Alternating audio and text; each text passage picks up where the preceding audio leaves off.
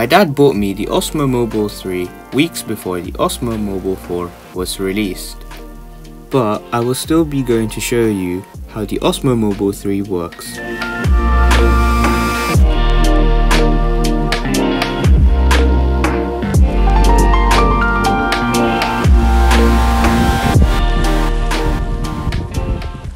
Before we get going, don't forget to hit like and subscribe. By the way, you are looking at the combo package.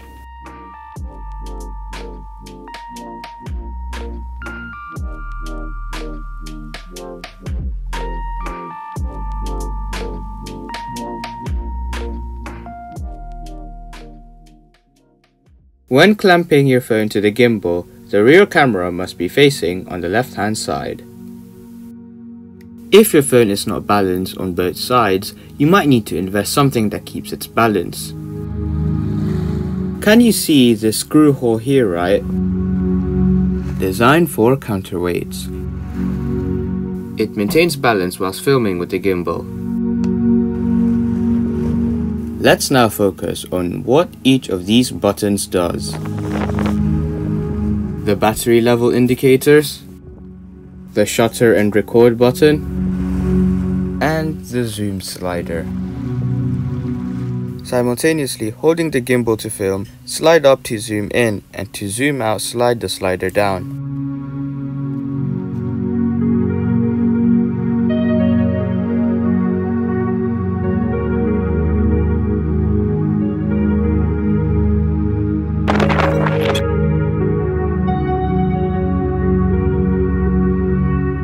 Under the shutter and record button is the M button. This button can turn on and off the gimbal and other features whilst it is in use. For instance, you press the M button once to change from photo to video mode. If you do this, there is a greater chance ruining the gimbal. Pressing M 2 times can rotate your phone on landscape or portrait. Now for the button that stands out the most. The joystick.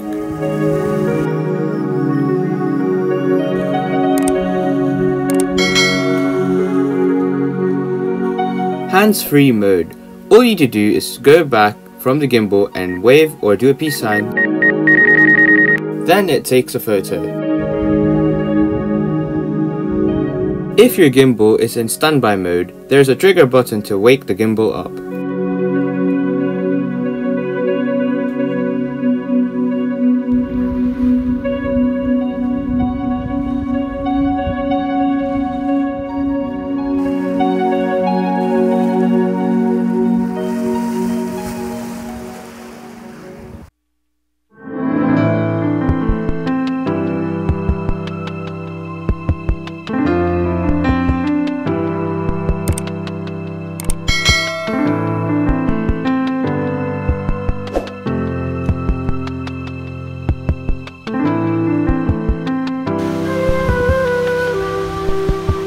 Panorama mode is different on the Osmo Mobile 3. Instead, you move your phone, the gimbal does it for you.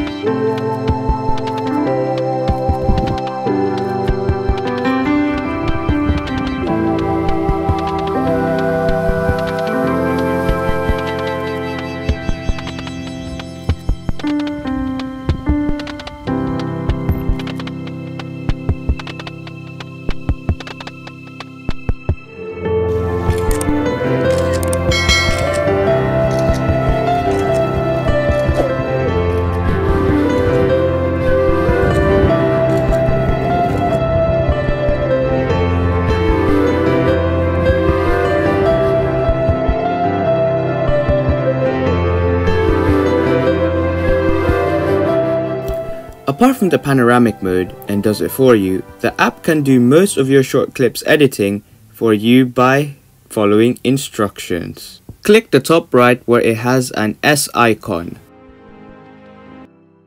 Once clicked, you have different options to choose from on how your short video would like to look. Take note that the special effects and music are part of the option.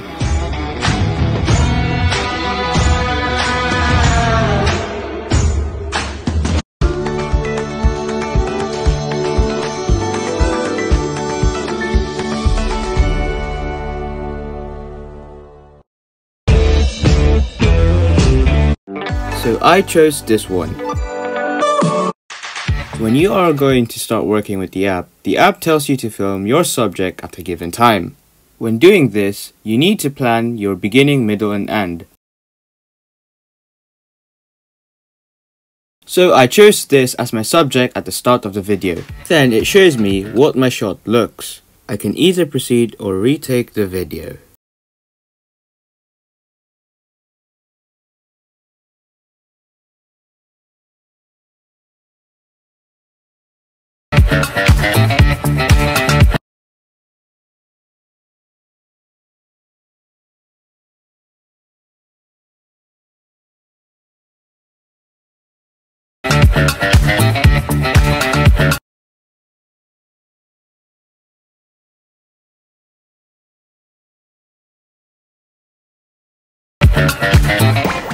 That was my final shot, and this what the result looks like.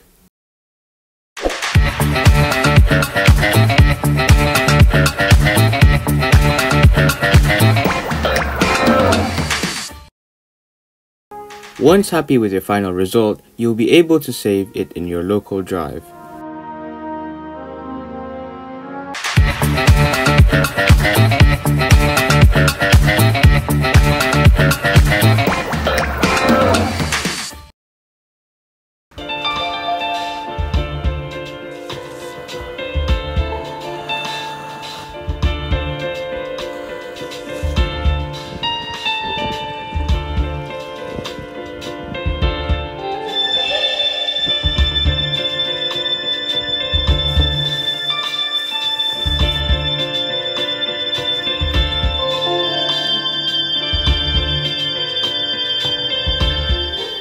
Dynamic zoom is like a digital dolly zoom effect. The app and the gimbal works together, and the user physically moves away from the subject and the app zooms in at the same time, whilst the gimbal keeping it steady as possible. Instead of zooming out, I tried to zoom in.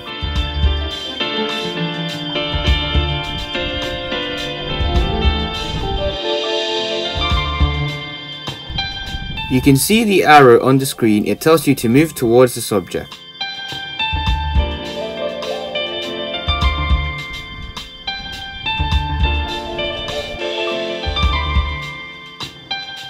Then your final product is saved into your photos.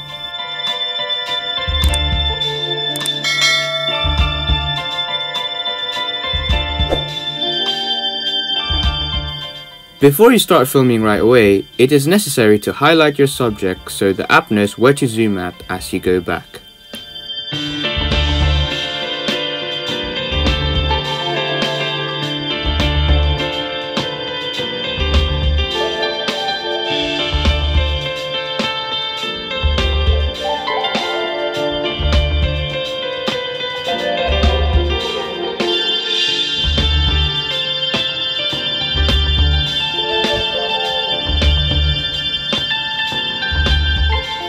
Next, let's try hyperlapse. It is a moving time-lapse.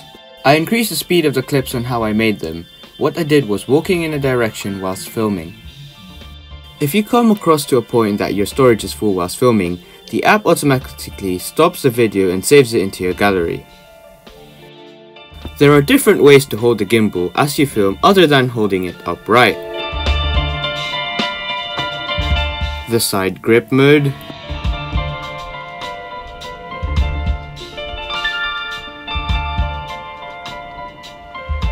and the underslung mode.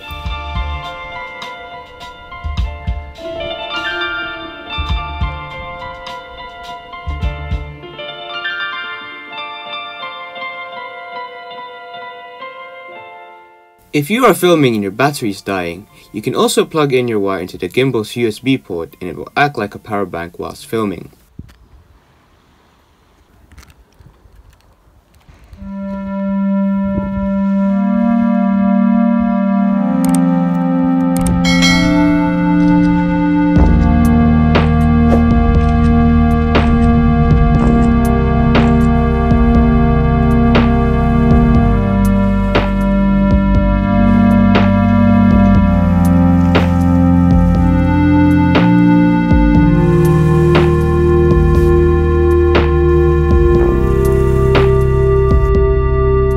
time lapse is like the one in the phone, but the gimbal and the app works together.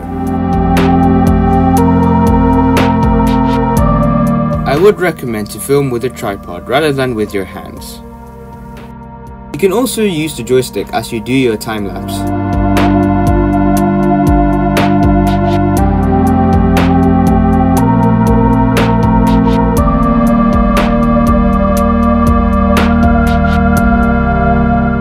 Active track helps a lot rather than using the joystick, which takes longer to do so. Draw a square on the subject and the gimbal will focus on it and moves on what direction the subject is moving.